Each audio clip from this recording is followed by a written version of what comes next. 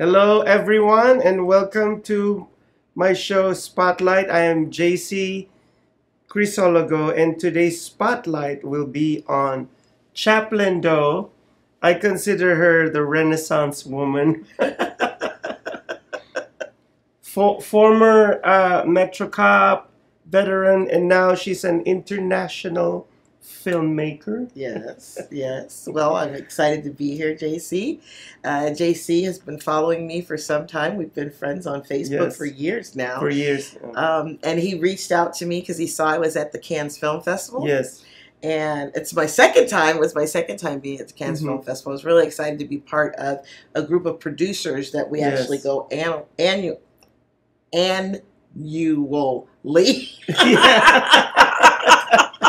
Every year we go. That's funny. We go every year, and what's so fun about it is, as you mentioned, I'm an international filmmaker. So not only have I made films here in Las Vegas, I've made films and been in films in LA. I've also made films in Nicaragua and Costa Rica and in London. I love it. Yes. I love it. Yeah. Oh, and in Cyprus. How can I forget Cyprus? Yes. My gosh, my Cyprus. Whenever I hear the word Cyprus, I get so biblical. I think about that city that the Apostle Paul visited back in his time. Yes. That's really... What's so lovely about that is a story that I actually took to promote at the Cannes Film Festival in the film market, was called Lexi Zara, and it had gotten started out of Cyprus, when I was in Cyprus as a filmmaker. Yes. I was there to promote another film, which was Toxic Love, but when I arrived actually in Cyprus, every person I met had the same name, which was like so freaky to me. I was like, because you're in a taxi, you're like, oh yeah, blah, blah, blah. Hey, by the way, what's your name? He said, oh, my name is Andreas. I was like, okay, cool. Yes. The guy who helped me at the airport, with my luggage, Right. I said, thank you so much. I appreciate your assistance. I go, what is your name? He said, Andreas, right? So I'm like, okay, all right. Well, then I get to my hotel. The front desk clerk who's checking me in, his name is... Andreas? Okay, Oh, right? my So I'm like, goodness. what is going on with this, right? First thing in the morning, I go to get the little bus pass to drive around the city, right? And I chat everybody up. I'm having a conversation. I'm not just going to, do a transaction and not greet them, say hello, chat a little bit with them, because they speak English very well in Cyprus, right? Yes. And so I I asked, do? yes, very well. Oh, wow. So I asked the young man, I said, and what is your name? Andreas. I was like, how is everyone that I've met so far that is from this country named Andreas, right? So I sat back and I thought about it, got together with a couple other filmmakers while we were there, and I told them a story, right? You're yucking it up, we're laughing, we're going, and I was like, what's the meaning to that? What is the significance of me running into all of these people named Andreas, right? Well, we make a story out of it. Ooh. So what we ended up doing, I have to do a shout out to my friend Stamatis. He was... Hello there. Yeah, he was one of the brain children around us putting together the story of Lexi Zara. So we created this story of an American woman named Lexi Zara that I portrayed. We made a little video. And she'd come to Cyprus and she kept running into all these guys named the same name and she wanted to figure out why. And the front desk clerk in our little short story tells her, because she didn't know her father. She never knew who her biological father was. Her mother refused to tell her. Her mother just told her as a child that her father left the family. That was it, right? So the daughter never pursued it because the mother remarried another man, and that's the person who raised her, right? So she never looked for her father, right? But when she gets to the front desk clerk in this scenario, he says to her, you look just like your father. Oh, wow. And she turns around and she's like, is there somebody behind me? Who is this guy talking to? She says, he says, yeah, you do. He goes, I never met my father. He said, yes, you have. You met him 3 times. Ooh. His name is Andreas Zara. Oh, my God. Wow. So, right, for her, and that's how the little clip ends, is she's like, mind blown. Now there's a reason why I'm hearing all these Andreases when I come here in this country for a father I never knew and blah, blah, blah, blah, So the story and the adventures of Lexi Zara is about how she pursues that. How she goes back and confronts her mom and she says, she comes in and she says, Mom, who's Andrea Zara? Because the mother never told her, right? Mhm. So when she puts it right there on the plate, what is the mom going to say now? She's going to have to say, that's your father. You know what I mean? Yeah. So it's an interesting adventure. Yes. And so I went to the Greek Pavilion in Cannes when I was at the film festival, and I pitched it to them. And they were pulling people out of offices to come hear the story. They said, we love the story. The connection between the Black American woman who finds out that her father is, not from get this, Cyprus. My father is from Greece. Oh my He disappeared in Cyprus. Okay, so he's Greek born, which makes my character part Greek, right? So that's why I went to the Greek Pavilion, and they were like, "We want to do it. We want to do it." So that's my next project moving forward after I wrap up and do some post production on some other ones. Now, guess what? Because you're talking about your father, being Greek, being Greek. Yes. So I learned here in America because I didn't realize that my last name was Greek the whole time. You're correct. I thought it was Filipino Spanish. It's Crisologo. Yes. So one time I had a customer in this store where I was working at, and she looked at me and she said, "Your last name is Greek." And then I said, "How can you say it's Greek?" Well, it's Crisologo. In Greek, Chryso means gold and logo means to speak. Wow. So she said gold speaks. Wow. So I called my dad a few days later, and he said, well, that's right, it means golden speech. Right. Like a golden So tongue. I was like, my mind just blew. Right. Yeah. The thing about it is because I'm an ordained minister, and I studied. I took my biblical study where we studied the Greek and the Hebrew and Latin and all of that. So to me, to have this character end up being part Greek was just kind of like a godsend for me, because the idea of my character ending up being part Greek and how I can build that in story, not just in the scenario of her looking for her father, but also all the Greek connections and how she'll get to go to historical places, that me as a minister, I'm going to just, love the exploration and how I can bring that in. Yes. So it was totally God, right, to begin with, that we all had that they all had the same name, but then also to go to the film festival, which the Cannes Film Festival is a place where people go, and some people just go to see movies. That's not us. We go about business because it is a business. It's a film market. Yes. You get the opportunity to go there and either take some of your finished projects and see if you can get distribution, or to take a project you're working on and see if you can get funding. So yes. So that's what the Cannes Film Festival is all about. Well, most people just think it's red carpets, which I got lots of red carpet pictures. I got some films in. I always run into amazing celebrities while I'm there. Yes, I was sure. Yeah. On the plane with Richard Lawson. Oh, wow. And ended up following up with him. It actually was so funny because he and I are at luggage claim, right? And he has on, all you filmmakers know this, we usually make our film shirts with the picture of our poster on the front of it. Wherever we go, we're showing it off. If we're at a film festival, we're promoting. So same thing in Cannes, people are doing this. So I see this man standing with a shirt on and it says Black Terror, and it's got the picture of his poster on it, right? Yes. Well, I'm like, okay, we're waiting on this, like it's taking forever. I might as well start a conversation with him, right? Not recognizing who he is. We're chit-chatting, we're talking back and forth. Bear in mind, this man has a classical voice, right? But I'm still not getting it, okay? Yes. I'm just da-da-da, blah, blah. Oh, you're going to film, you got to film in there, ba-da-da-da-da, right? And then he's like, I said, oh, you know what? My name is Tamia Dow. How are you? Nice to meet you. And he said, my name is Richard Lawson. Oh, wow. And I was like, yes, it is. I'm like, oh my gosh, I'm standing here all this time chit-chatting with Richard Lawson, like, another guy on the plane, because he was another guy on the plane, Yes. So I always tell people you never know who you're sitting next to, especially if you go to a film festival or if you go to any kind of, not even film market, but any kind of a premiere or anything like that having to do with movies or films, you never know who you're sitting next to. Yes, yes. You literally could be sitting next to a producer, a director, another filmmaker you could eventually end up working with, which is how I ended up being an international filmmaker. It's because I met a bunch of folks, actually here in Vegas, we all met at a film festival in Vegas, and they were from Italy, Spain, France. I'm trying not to leave people out because I keep doing it. Sweden. We're all over the country, right?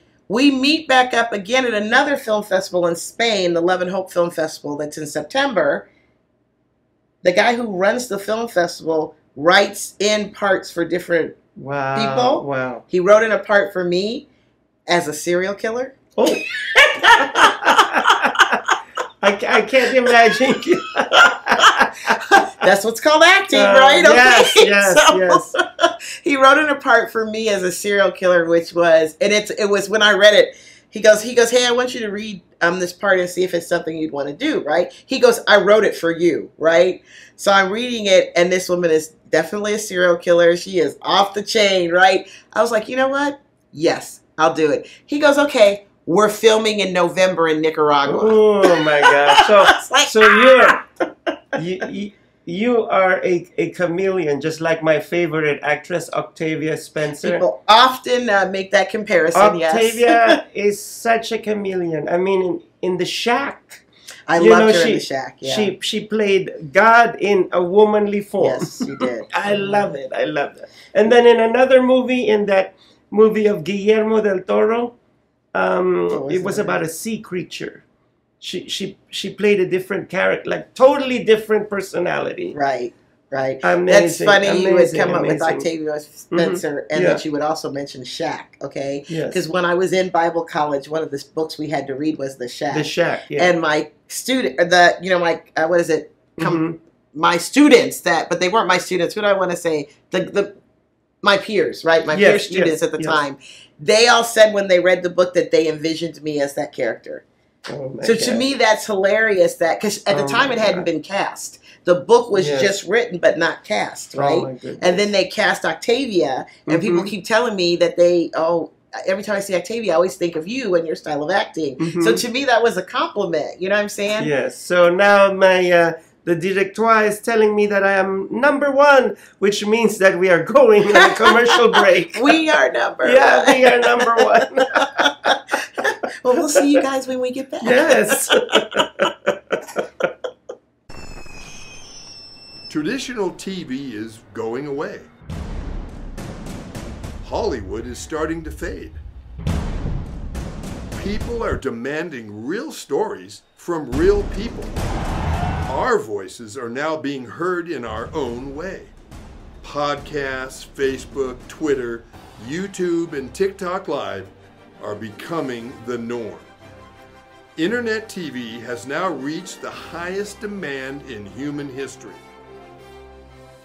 Social media shows is now the new media of the century.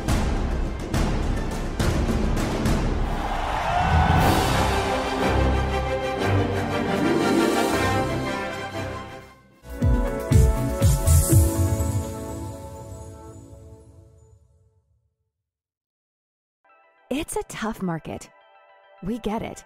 Home inventory is at an all-time low. It's a seller's market, and cash buyers have the advantage. Recently, cash buyers made up more than 1/4 of all home purchases. But we have the solution. New American Funding's Buyer Accepted program allows your buyers to compete with all cash offers by becoming cash buyers themselves. Here's how it works. Buyer Accepted LLC, an affiliated company of New American Funding, will purchase your buyer's new home with cash and sell it back to them for the original purchase price, plus a fee that can be added to the purchase of the home once they secure mortgage financing with New American Funding. The best part is that they don't need to sell their current home first. This is a true cash offer. Clients who use our Buyer Accepted program can secure financing using a conventional loan and even VA. Plus, there are no fees for agents and no sacrificing commissions. Buyer Accepted even offers a free 1-hour certification course that will make you the expert. You want to close more deals and help more clients? New American Funding's Buyer Accepted program is the answer.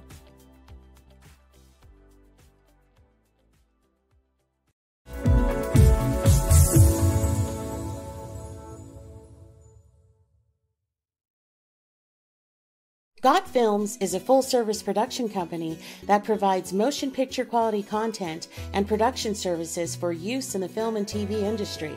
Looking for a seasoned crew, high-quality equipment, or other production services for your film, TV, commercial, corporate convention, sports, news, or interview project?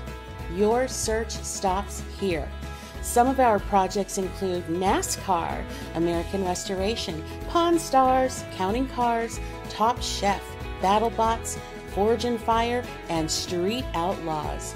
We have also produced over 60 feature films and documentaries. We're ready for all your needs. Whatever your project, whatever your budget, big or small, Got Films got you. GotFilms.com. I can already feel you judging me, and not for what I've done in the past, but for what I'm about to do. I had what mattered, and I got careless. Like, I don't deserve more. I don't deserve sympathy. I don't deserve to be here. Where the hell are you? Why aren't you answering your phone? Jenna! What is the matter with you? Someone once told me, you may not be everybody's cup of tea, but you're somebody's shot of whiskey.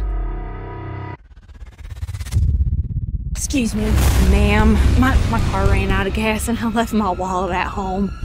Could you please spare a couple dollars so I can refuel my vehicle? I literally have nothing. What's it gonna take to get you to join the program? Get about the dog! If Jesus wanted you to have a dog, he would have blessed you with a bowl and a leash now, wouldn't he?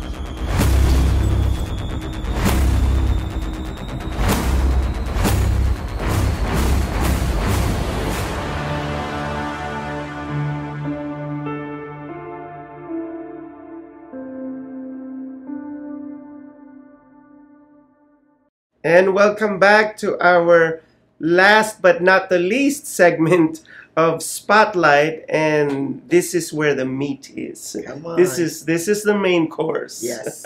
Yes, indeed. And we're really gonna bring it. If you think we brought it in the first segment, this is gonna be the Grab the your bomb. sheets. Yeah.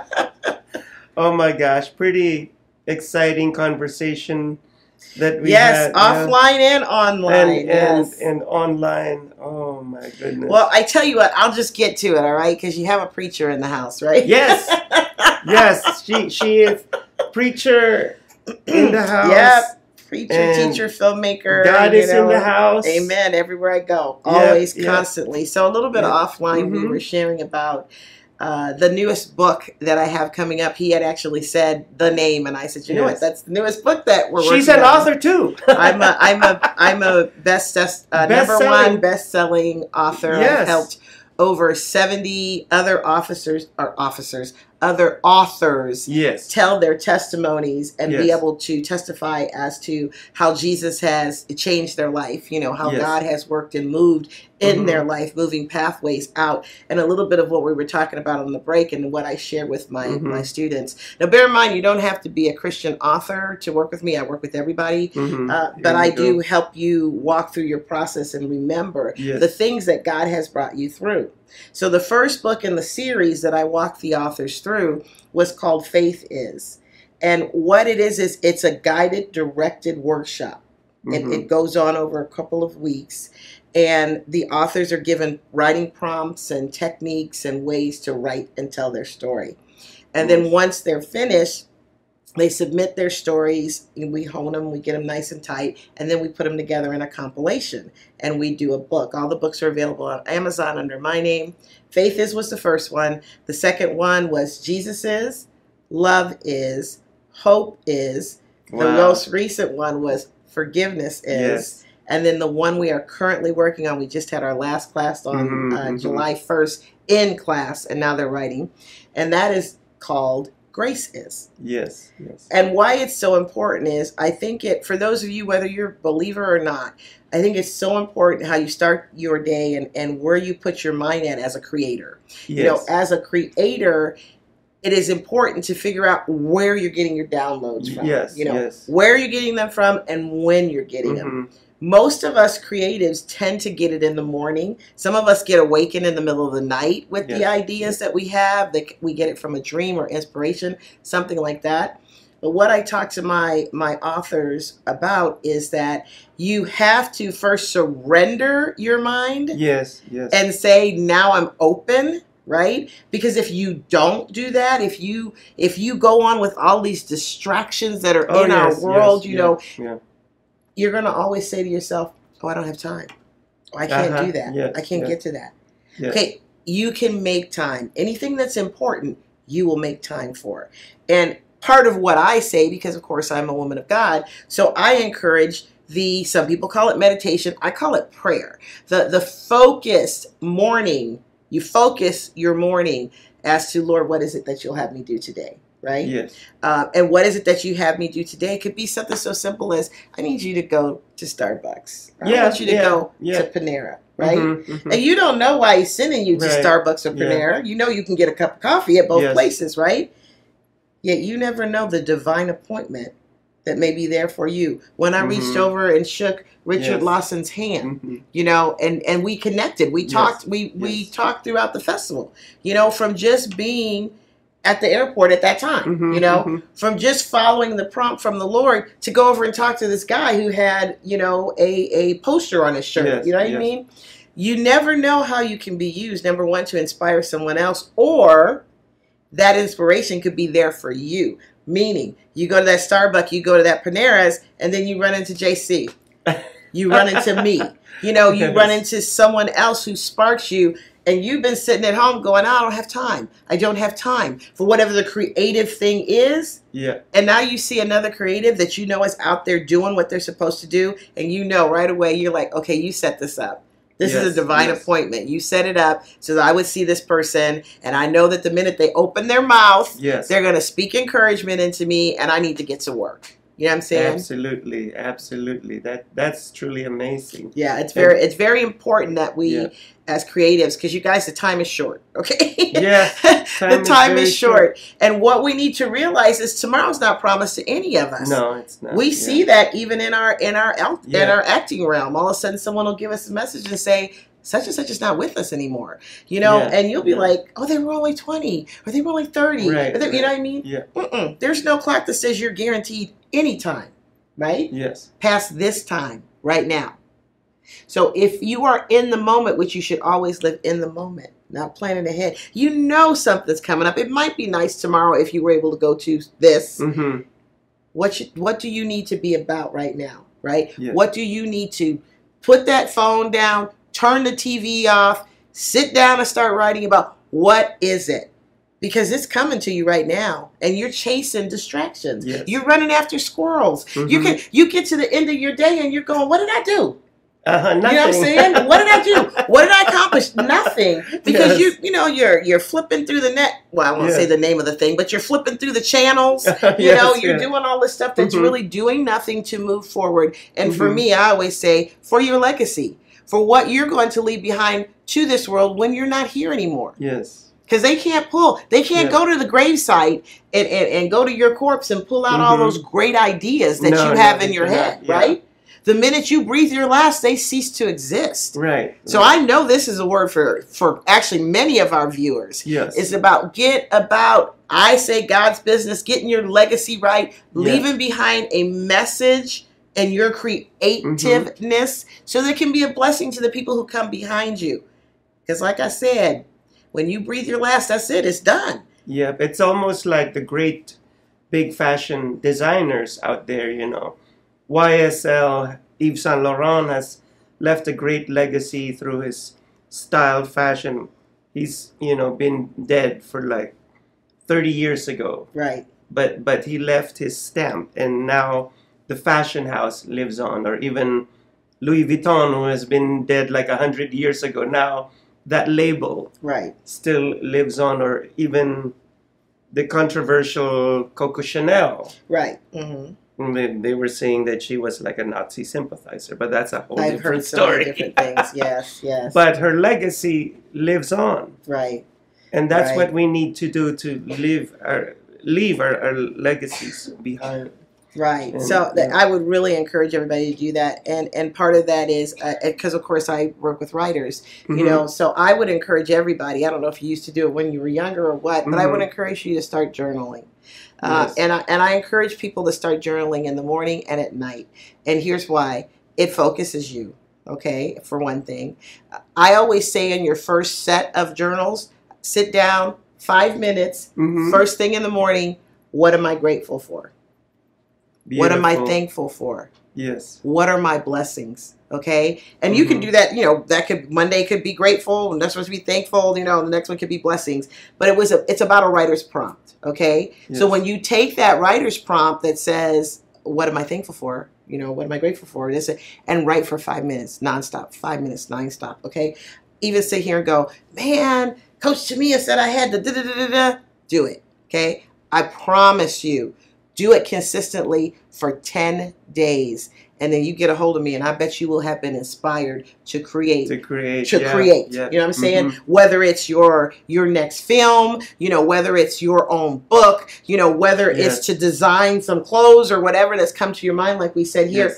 Creatives, writing is so important because it sparks so many aspects of us. And when I say writing, you see I'm doing this, there's a reason why I'm doing this. Yes. Because it's old school. My students tease me because they said their calluses built back up on their fingers. Who remembers that, right? I do. Right? When we used to write so much in class and you'd have the calluses on your fingers. It's all about occupying the 3 learning modalities for us. I'm being a teacher here, y'all. But, okay, writing, right? Visual. Okay? Auditory. When we're writing, do we hear what we're writing? We do, right? You know, if you're writing, oh, I really love it, you hear it. And then in my case, because I also dabble in script writing, I see it. Yes, visual. That's it. So the 3 modalities, you got it. The 3 modalities. She said this, and she said this, and this is the way she reacted. You know? Exactly. Like so you hear the audio. You do kinesthetic, which is the writing. That's the physical, and then you see the visual. You know, which really helps to spark. So if anybody's a creative out there and they're trying to figure out how to get that spark, you know, and it also helps with the blank page syndrome. You know, when you're looking at the blank page and you're going, I really have this great idea for a script. I would love to this and this and this. And then you're looking at the page and going, I have no clue what to write. Just start writing. And now I'd like to segue a little bit on the emotional inspiration behind the creativity. I know that you've spent years, many years ago, you were a cop, and you've witnessed a lot of domestic violence, and I'm sure that you were also able to draw something out of that with your my first 4 short films were about things that I dealt with as a police officer. Beautiful. Yeah. Yes. So and then another one I dealt with a lot as a police officer. I'm actually a retired police officer. She's retired means I put in my time and they gave me money. Okay. Now she's a filmmaker. I didn't play one on TV. I was for real deal, right? You know, I was a detective when I retired. You know, and the thing about it is the things that I saw I cannot unsee, but I look at it like this because I asked the Lord, I says, what am I supposed to do with all of this? You know, I retired very highly educated. I started the department highly educated. I had a criminal justice degree. You know, so now the Lord told me, travel the world. I traveled the world for 3 to 4 years visiting other police officers around the world. I was in Kenya, Uganda. I went to Russia. I went to Germany, you know, to visit other police officers who were exposing me to their culture and how women were dealt with in their culture, because I've always been very compassionate about women's issues because, as you mentioned, I work domestic violence. And predominantly the victims of domestic violence are women. You know, they're men. I've dealt with many men who were victims of domestic violence, but more women, right? So part of that, like when I went to retire, or when I retired, was I asked the Lord, what is it you would like me to do with my knowledge and skills and ability? And basically, fast forward, he said, go into filmmaking. So that's why I do films now. That is so amazing, and that's all the time we have. Unfortunately. Unfortunately, but it's been a great pleasure of having you in my show, and I would love to promote the film about Andreas. Yes. And my show Spotlight. Yes, most definitely. Yes, I'll come yes, back and for that. I would That'll love be to awesome. see it Yes. and talk about that movie. Yes, I'm So- excited about Andreas. I think it's going to open the door for a lot of even biblical connections. That, Yes, you know, yes. So, yeah. So thank you so much. It's been amazing. An Thank amazing 30 short minutes. Oh, it's so short, so quick. Anyways, find me, Google me, Tamia Yes. Dow. I'm everywhere. And like I always have like a funny anecdote for people out there. If you're Weight Watching, don't forget to eat your celery because it's the vegetable that eats you. See you next time. Interesting.